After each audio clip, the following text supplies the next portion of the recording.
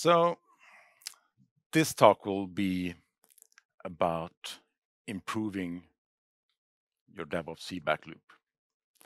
And it will also be reusing patterns you know, reusing the skills your developers already have, and not inventing something else, but things you already use and know, finding familiarities and things. It will be about having a consistent experience, regardless of environment or where you are, and hopefully, at least I think, a joyful experience. So, my name is Mattias Karlsson. I'm a partner and senior architect at a company called Vicom in Gothenburg on west coast of Sweden. I'm also a Microsoft Azure MVP and a Microsoft Developer Technologies MVP. I'm an OS code magician. I like to debug code and make it work. And for why I'm here, I'm also really active in open source. So I have like 26 projects I maintain, most known for the project I will talk about now, Cake, but also I have a JSON serializer I started in 2007, something like that, with and on the monofilm. So I've been doing open source for a long time. Also a member of the .NET Foundation and things like that. And last but not least, the most important part, hopefully still husband of one and father of two. So this is going to be about Azure DevOps and how you can have pipeline. And the classic pipeline that knew was a graphical one, and there was a low barrier of entry. So it was really easy to get started. And it was kind of intuitive because you can point and click and you can select things and you had the tasks ready. The problems came with it was hard to maintain because it was really easy to generate stuff, but like you had unicorn pipelines because you could copy paste, and it was almost like when you do something with a graphical tool, it's hard to reuse. You can export, import, but it was not the main part. So that's to solve that industry, sort of like YAML was the thing, or JSON or things like that. And there was like easier to maintain because you had a text file that you versioned with your code. And that's like huge for some like me that like codes and console. That's good. And it was easy to reuse because it was easier to copy paste, but you could also have templates. You can have code blocks that you can reuse in your YAML files. The discoverability, not so good. It was a new DSL, and one problem often with DSLs is that with the YAML, well, GitHub has their YAML, with GitHub Actions, Azure DevOps has their YAML, AppWare has their YAML, and Travis CI has their YAML. So it wasn't as discoverable, and the tooling was so-so. And that means a high barrier of entry. So you had a classic pipeline, was easy to get started, easy to generate stuff, but if something went wrong, or it was hard to maintain, and that one. And how's the experience if you use both? Like this is very similar experience from a perspective. Like you edit either the graphical pipeline or you edit the file, and you save that definition, and you either then run it or commit push it, and you wait. You grab some coffee and wait some more, and then if something broke, you do everything again, and that's like the loop you do, and it's tedious and time consuming sometimes. I see a lot of commits when the DevOps pipeline goes wrong, when you see like 10 commits with finally, now I solved it, and they start just 3 dots at the end. And then you just git rebase so you get it right the first time. And how's that with Cake then? Like the experience there is, I think it's more discoverable. I will hopefully show you. It's reusable, your code and your skills. And that makes it more maintainable in my eyes. And the workflow isn't that different. The main difference, like you edit your like C# files. You save them. The big difference is you can run them on your machine. And that's because you don't need to send it off to get the first impression of will it even compile. There's so many, like I edit YAML and the space is wrong. And that you get like, and you have to wait for the agent to queue up, you have to wait there, and then you get, okay, so you start over. But here at least you can get that syntax check directly. And also it's not a markup language, it's a compiled C# language. You get every, like a type system, you get variables and things like that. And then you commit push. and you wait and you grab coffee sometimes. So it's very similar, but you also have the local experience and the same experience. I'm sure that. So what is Cake? It's a cross-platform, and what I mean by that, it will run on Mac, it will run on Linux, it will run even on Windows, and that's like the big one of the like traits of Cake. And it's also cross-environment. And what I mean by that is, it will both run locally, it will run on-prem, and like it's almost like hybrid or container. Like it's meant to be run everywhere and be able to run everywhere. And it's cross-service. I mean, it will run on Azure DevOps, GitHub Actions, AppA, or anything like that's the idea. We should be able to run on any service, any CI system or CI/CD or pipelines or whatever I call them nowadays. And it's also cross runtime. And that means it will run on Mono, it will run on .NET Framework and on .NET Core. So you can be able to have a very similar script that you can reuse across all platforms. If you use something that's only in one runtime, of course, then it would only run on that runtime. But like all our code most is .NET standard, so we'll run on any. But you can always like, if I need something in that platform, like if you need C#8, well, then you need to be on .NET Core. It's open source, so like if you have an issue, you can raise an issue. Hopefully, you can raise a PR or just yell us on Twitter, because that is like the common place to yell on people. Or we have a Gitter chat, which is really friendly. So that's one big advantage of Cake, because we have a really good community. And finally, like what it really is, well, it's a build orchestration tool. So it doesn't replace MS Build or .NET CLI or anything, or NUnit or XUnit. It orchestrates these tools, just like YAML orchestrates something. It doesn't replace, like make can replace everything in the pipeline. No, it orchestrates the tools you already use. So you should still, like my philosophy, you should still be able to clone a repository and build in Visual Studio. Cake should only be a layer to orchestrate that process, so you have a good recipe for how your DevOps pipeline is considered. And it's a C# DSL, so it's not a console application. Well, it can be, but the common way is to use a C# scripting language, which means you have less craft. You have one file, no progress system. So I will show that. So a common, like, what does a common pipeline look like? Usually you restore your artifacts. You find your NuGet packages or npm packages, whatever. And you build your code. You test it, hopefully. And if it tests, you will package that up in a NuGet package or npm package, or if you have like a v6 installer or whatever. And then you publish that artifact somewhere. And that's like the common pipeline. And that's what I will use as an example today. And for this example, I will use a simple sample solution where we will have a solution. We will have a console, a .NET library. We will have a simple test project. And I will have a global tool, which essentially is a console application. So we have just three, so I can call that. Build, yes. So how do you like obtain Cake and get started with Cake? So we have different SKUs of Cake because we have a history existed before .NET Core even. So we have on NuGet we have Cake, which is the .NET Framework or Mono version. You can download the exe there from. We have Cake Tool, which is the global tool, which is what I prefer on, like if you're on .NET Core 3 or up above. And that is the I will use for all the demos today. And if you see your guidelines, you will see the Cake exe is mostly used in all our documentation. But going forward, it will probably be the tool, which has all the nice things in it. Cake Core is for .NET Core 2, which was one of the first that we were early on with. So if you need to run a .NET Core 2. And Frosting is if you want the console application experience. So that's actually you actually have a C# project and you can have that. We're also available on Chocolatey, and that's the Cake exe, but it will install everything on your Windows machine if you just want it available globally.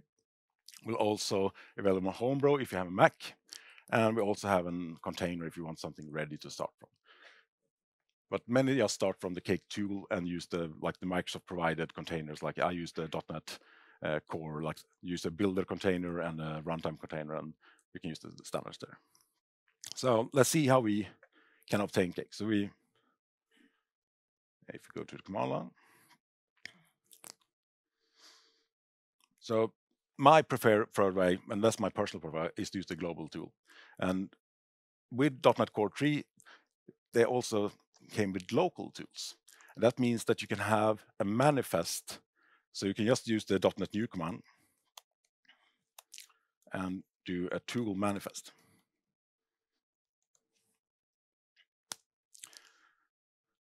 This will create a JSON file locally in a repository. And this means that you can have different versions of the tool in different repositories. And this is good if you want consistency and reproducible builds. You can have the different version of tools for each repository. And global tools are installed with the tool command. And we have the Cake tool.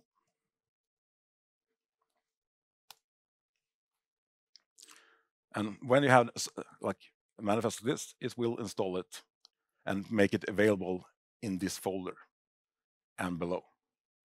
So from the folder, you install the manifest, and below this command will be available. So I can just do .NET Cake. And that should give some fancy ASCII art because we all love that. So now we have obtained Cake. So now we have it installed. You can also do the .NET tool install and do a -G. Then it will, just like the Chocolatey package or the Homebrew package, it will be globally available in systems. You can just do it in any folder.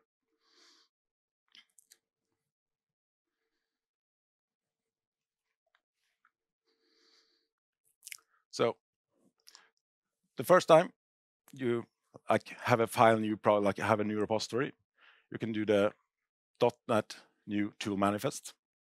That will create that manifest file in. So if we will create a new repository, then you can, it's Scala, .NET tool install Cake tool, and that will, if you have the manifest, it will install it.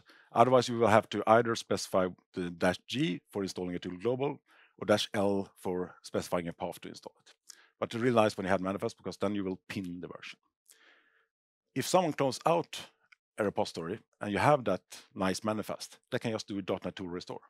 And they will restore the version you specified, so you will know that they're running the exact same version that you wrote your build script in. And then you can have .NET Cake. So it's really a good way, I think. It's good practice. Just so you can have lock files for NuGet now and things like that. It's good to have your dependencies. Because if you want reproducible builds, you need to pin your versions. I think that's really important. So now time to write a Cake script. So for the best experience, currently with Cake scripts, I recommend VS Code. And for several reasons, we have VS Code add-in, so you can install a Cake add-in there. We also have IntelliSense support is in VS Code. We don't have it in Visual Studio at the moment. Anyone that's written a Visual Studio add-in knows it's painful to add something. But VS Code has a really nice, you can, with TypeScript and a couple of things, and they have a language provider and things like that. So my recommendation is VS Code, but you can use any text editor. I often just use Sublime or whatever, just to do something quick. And the convention by default is to have a file called build.cake. That's the default, but it can be named anything. So let's create build.cake. And versus like a C# project or any other, like you will get like 5 files or something to get started with Cake. This is all you need. And some like it, some don't, but this is like, I really like it because you have everything you need to describe your build process can be in one place. So you can essentially just start typing C# here. And Cake has a lot of global, we call them aliases, but we have already imported the most common namespaces, so you don't have to add using statements for the most common used ones. And also we have something called arrays, which are globally available methods. Just like in C#, if you're using static, you will have those methods ready for you to just type. So you can, and one like common use language is argument, if I want to read something from the command line. So I'm just going to do one called target here. I can explain in detail later. And one nice thing about the argument is that you can have, this is, if you have enter 1, it will convert to a C# type. So if I have 1 here, it will know it is an integer. So it has that, but I want, and you enter default value at the end.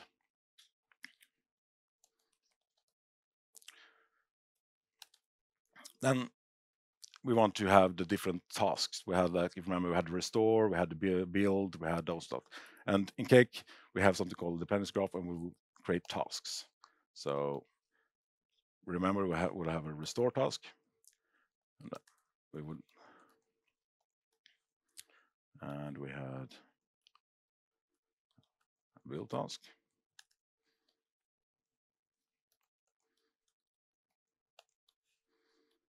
Hopefully, we had some tests.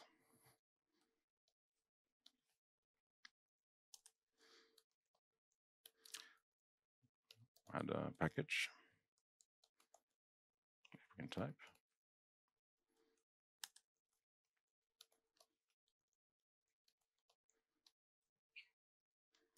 And publish.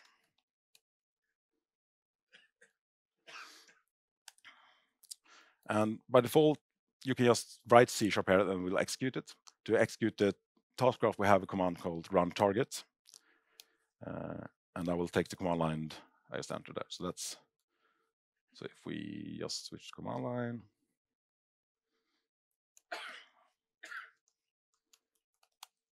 let's go up.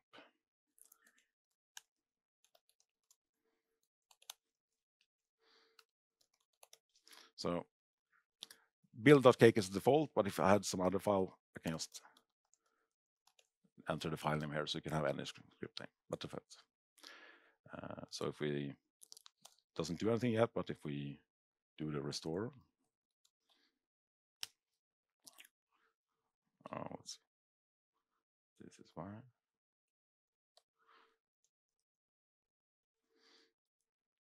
Oh no, it's me typing wrong. Equals.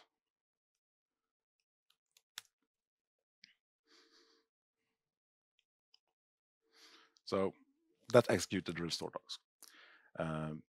But if you see in Azure DevOps Pipelines, you just specify them in like an array, and they will do it in that order.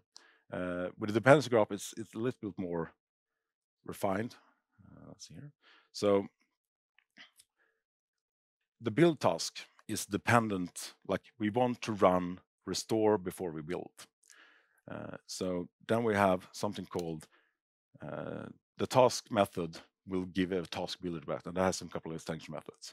And we want to define that that build is dependent on restore. And the test is,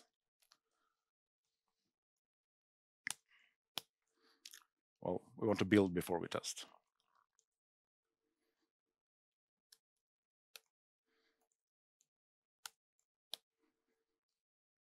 And before we package, we want to test, even if the manager wants us out quicker. We still want to test our code. And before we can publish something, we need to package it.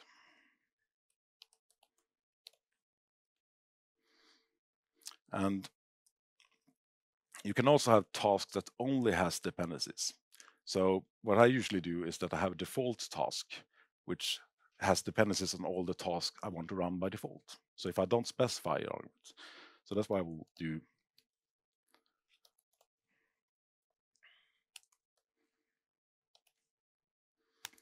And by default, we want to run the publish one.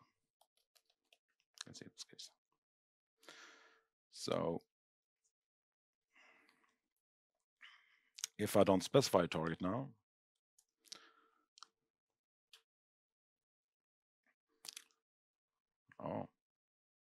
Typos are excellent. That's, you know, why it's live. There's no smoke and mirrors here.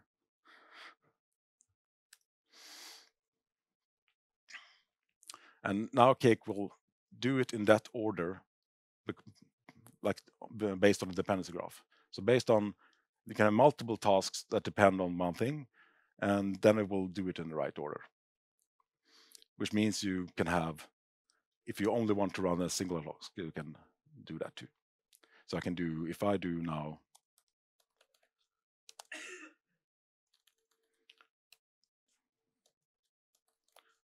if I run the build task, yeah, type right, so it will run the restore task for me. That's guaranteed, depending on the graph. So that's like, we have a skeleton, we have what we want to solve. So the restore. In the classic PIM, you had just took something, either a NuGet restore task or like the .NET Core task, and you choose the restore command. If you see in the YAML, you did something similar, where you had a task, you did a .NET CLI, and you specify the command and which folder you're going to restore and things like that. So how would that look in Cake? Well, if we go to this, we have something called does, because it's going to do something. Kind of makes sense. And you pass it to Lambda. This can also, good to know, it can be, if you want like async things, you can just do the async and before the Lambda, you can have async methods. You can, there's several overloads here, but we could do the simple one here. And we have several like things included. And well, we have something called .NET Core Restore. And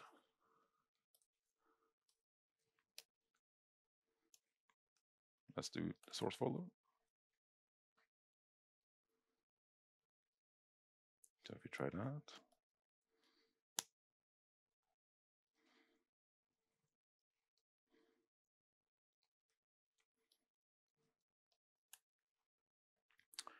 Now it hopefully actually does something.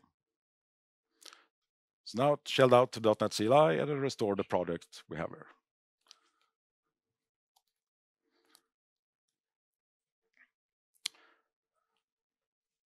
So it's like, if you go for basics, it's not that different from like to migrate from, you know, but what you have is C# with all the variables and things like that. So if you can see the build task, in the classic UI, you add the same .NET task and you specify the build instead, and similar in the YAML. And how hard can that be? It can be nearly impossible, probably. Well, you do the does.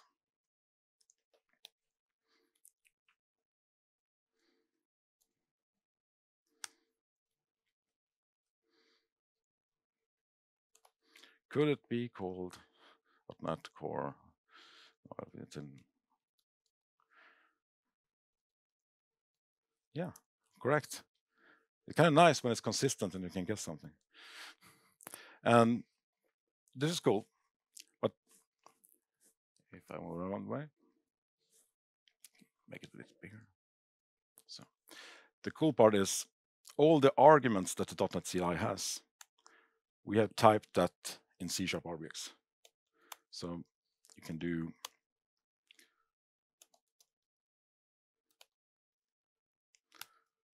.NET Core build settings. And there's normal like, oh, there's a nice schema that is outplaced. I had the other day with a YAML where it was typed as any, and that's good type. It can be anything. It was a string, but yeah, here it's actually, and you can do things like, well, I already restored, so I don't want to restore again in this step. And that's a Boolean. It's not, you don't need to know how the underlying command or anything, you can get it to it, but it's C# where you have intelligence Boolean. So let's see if this works.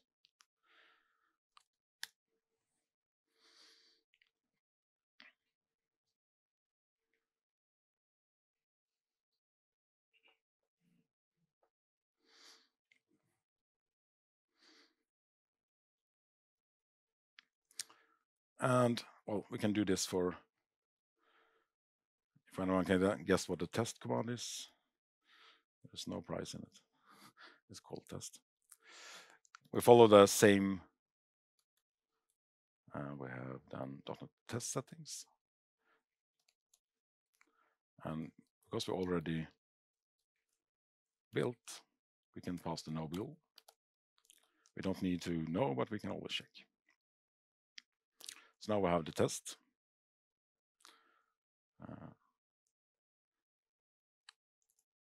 That's ready. And then we want to pack it. And then we have pack settings.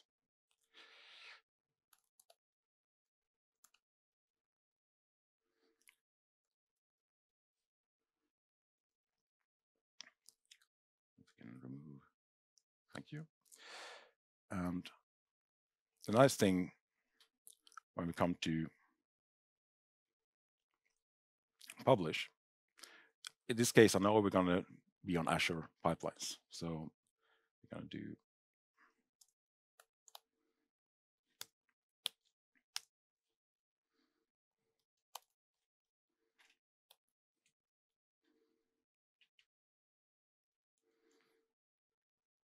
and this is legacy reason. It will be renamed Azure DevOps. They have a couple of, Cake has been around for 6 years now. So it's been named TFS, Visual Studio Online. It's been called many names, and VSTS, yeah. So currently we will align it with the one also probably with called Azure DevOps, but it's been currently cbuild. This will give you access to commands to interact with your CI system, typed and nice. So let's do, if I want to upload an artifact directory, for example.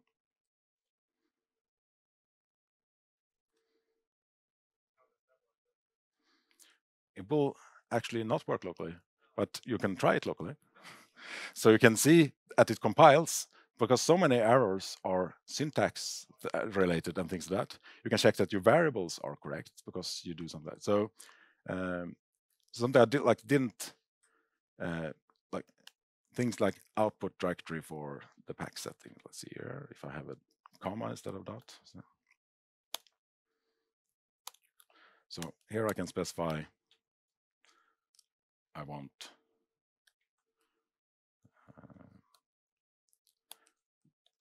the NuGet packages to end up in an artifacts folder called NuGet. And I mean, I could get a type error, so I want a variable that I can reuse for that output directory. So let's call it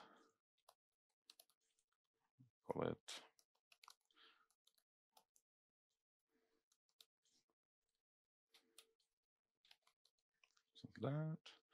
And this is on like the task is almost like local methods in C#. So you can actually access variables defined outside. So if I do the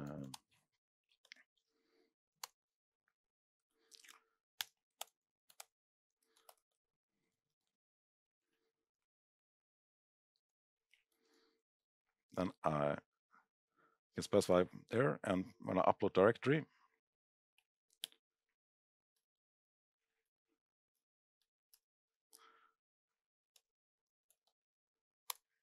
get nice IntelliSense with type, and I want to call the artifact NuGet on Azure DevOps.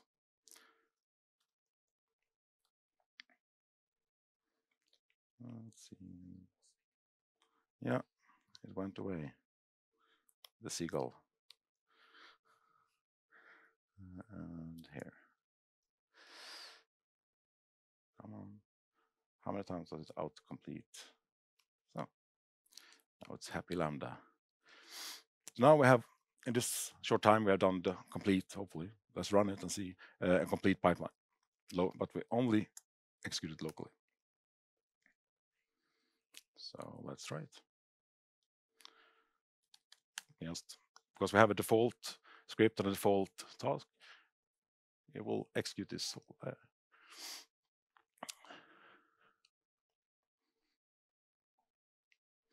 And you will see the command to the build server there. And here we can do things like conditions. So if we don't want to run that locally, we have called with criteria. And here we can have either and lambda if there's something that you want to evaluate lazy because things can happen during the build process, or a constant. And then you can have like the TF build provider has things like it's running on Azure Pipelines hosted like or something.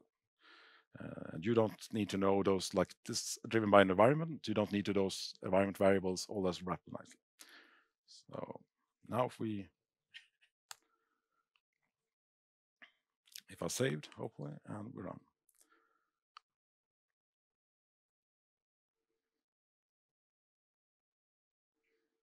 You'll see that I skipped that task because I had a criteria that this should only run on the CI.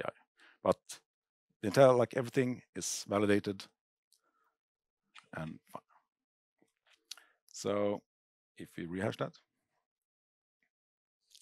I don't want to save the presentation. So there, so for the build, .NET Core build, test is the same thing. You have the YAML, very similar. So, I mean, any developer can grok this. The difference is that you have C#, and you saw like the real difference comes when you get the more complicated properties. Because sometimes with YAML, there's some inconsistencies. There can be NuGet feeds can be called feed, VSTS feed, because the task was done at different times. But here you have a type, so you can reuse variables and things like that. You saw the package. Usually you can use the .NET Pack or NuGet Pack. We also have NuGet support for NuGet exe. And it's very like similar, but you have things like, well, we can add a typed with output directory, and we know that that's a file. And same for the publish. You can do that both in SAML, YAML, but the difference is that you have something here. And I could execute it locally. It wouldn't work, but like it wouldn't do the actual thing, but I can test that it does the right variable. Because there's so many CI debugging that is, am I in the right folder?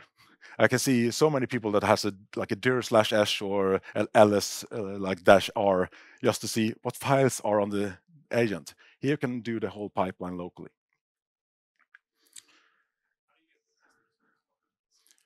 Well, if you want to do that, there are some test runners that actually do it automatically if you use XUnit or not. But you can certainly, if you do it to a different folder, there's actually, if we go to the publish here,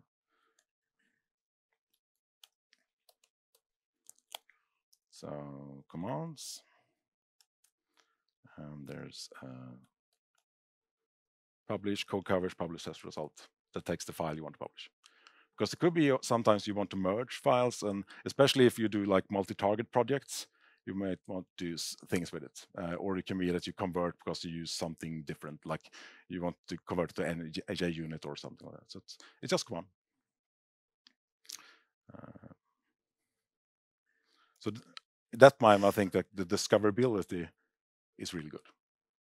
It is well, like it's against the actual code. It's not a schema you're discovering against. It's against what's actually running. So let's try this. I have prepared. I will steal the YAML because I won't get that wrong. Let's see. Yeah. All right. Operating system.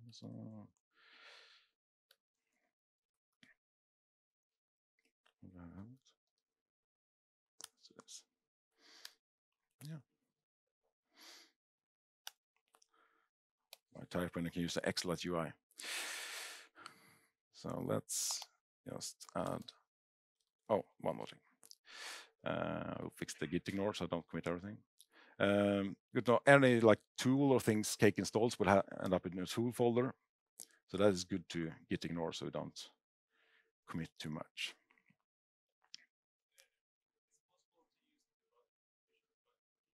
Yeah, you can use like either you can launch it with a --debug, and then you can attach it from like Visual Studio or anything.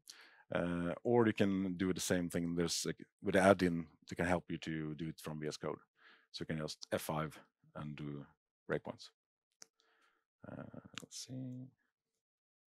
Tools. Oh, I already did that. Perfect. So let's try this. Because we have here a pipeline that's never run, because this is the first time we wrote it.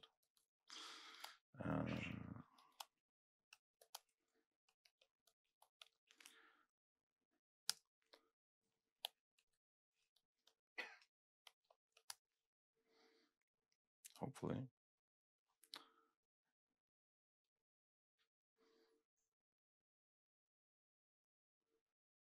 Probably not set up here.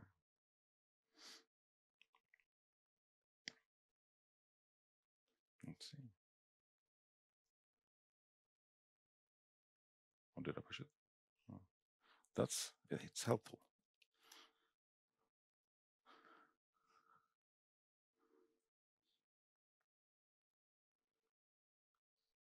Oh, nice.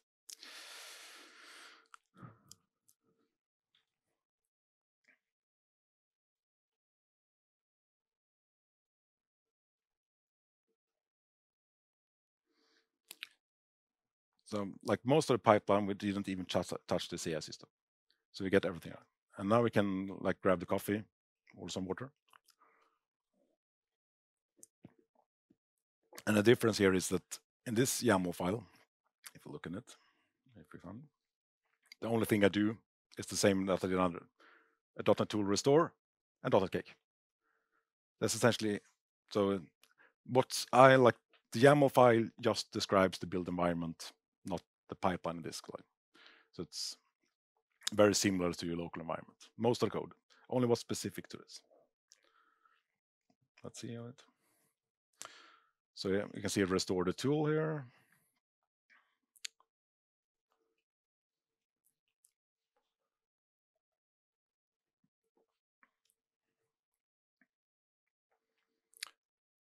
On the paint dry moment.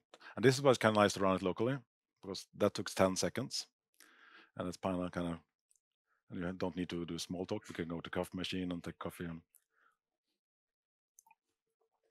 it restores.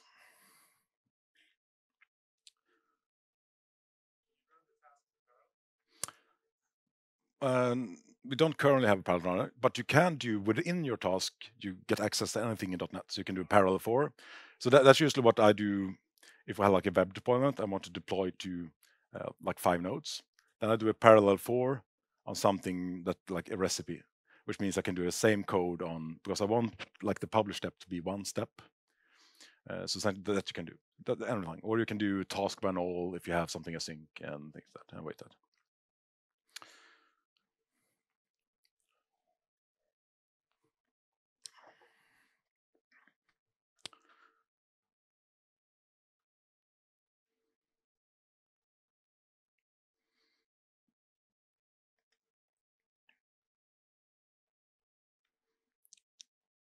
So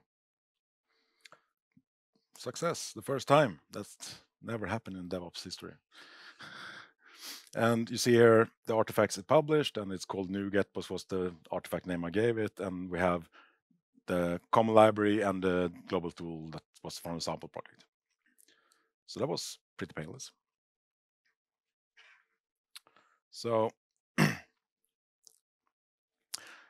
this is just like a small part of Cake, because we can do a lot of things. Cake is very, like, from the mindset, extensible has been our goal with it.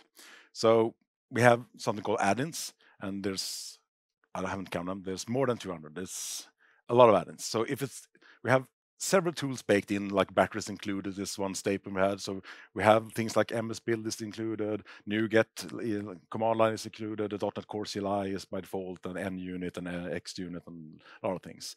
But if you can't find the thing you want, think like if I want to send a message to Slack or I want to interact with Git, there's an add-in for that. And there's also one extension, and you can also it's just any .NET assembly can be treated as an add-in. So if you want to do something special, it's .NET code the other way.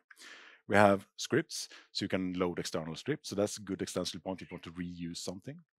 And we have modules, which is a really nice feature, which means you can replace any of the core functionality in Cake. If you want to replace how we do logging or how essentially anything, and because you use in dependency injection internally, you can replace the types that we do. So that's very powerful. And like we have a lot of pre-processed directories because this is script and it's self-contained. The most important ones in my mind, you can read on a website by all others, but that is the add-in. And that's essentially fetch an assembly from NuGet. You just type the package and the version. You don't have to, but I insist because we will tell you a warning.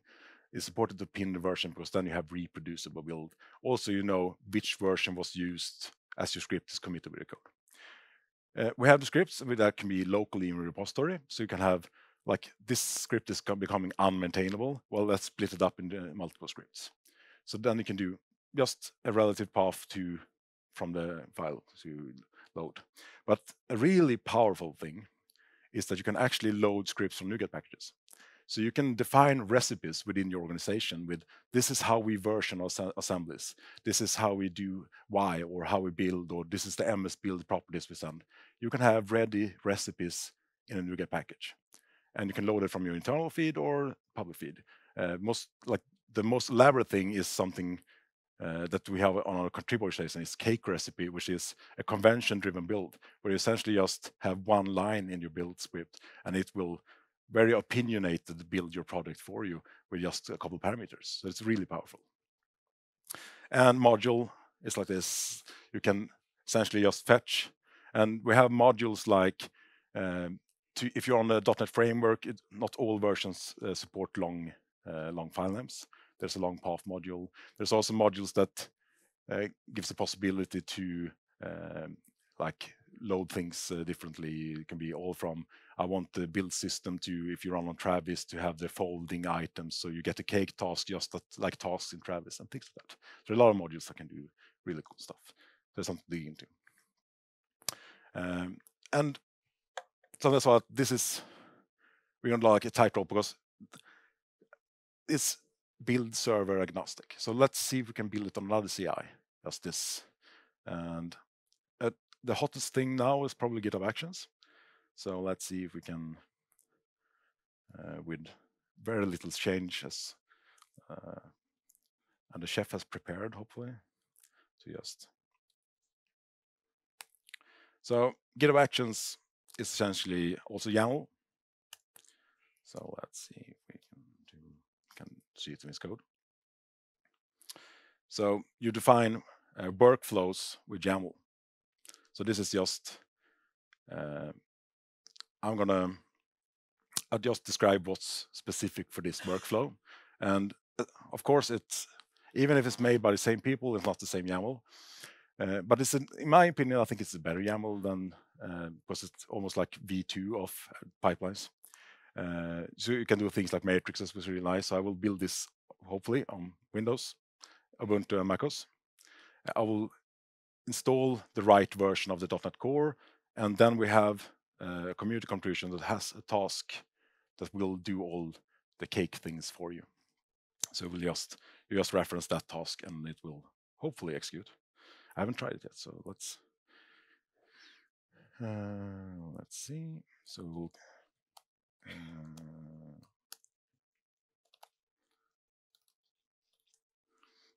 we'll debug together if it fails.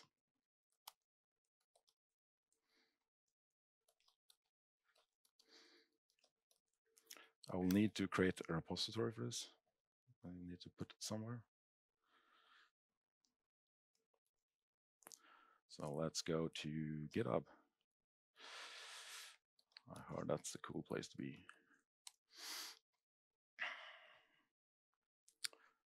Let's do a new repository. It's important. We can just do it blank, public, go nuts. Oh, I'm going to call it something else. We can rename it. I think I had a remote prepared because this is Svetog.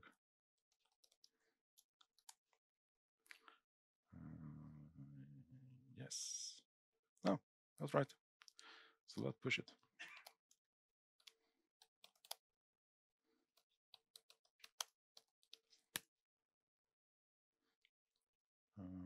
GIF. It's not. We take the URI. It's always nice to do the last minute thing.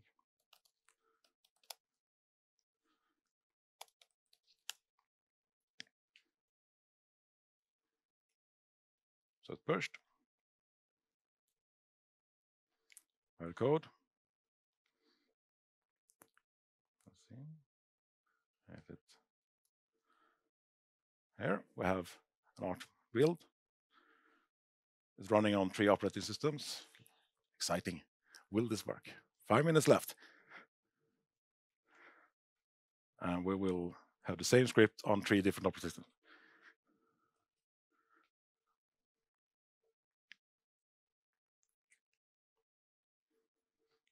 It's installing .NET Core.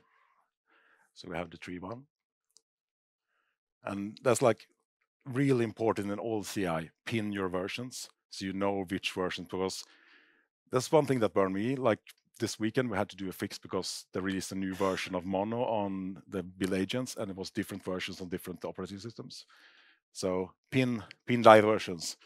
So now .NET, now it runs the cake script, and essentially it does the thing for you, the .NET tool install. And it does execute the build cake.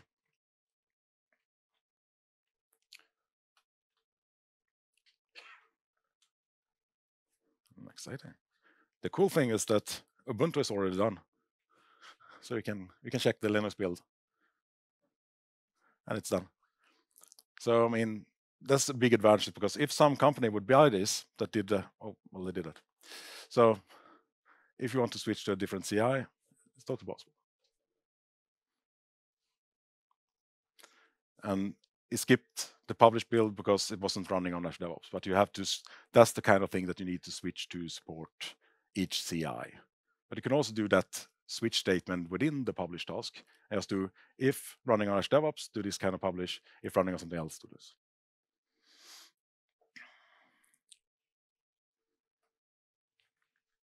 So thanks.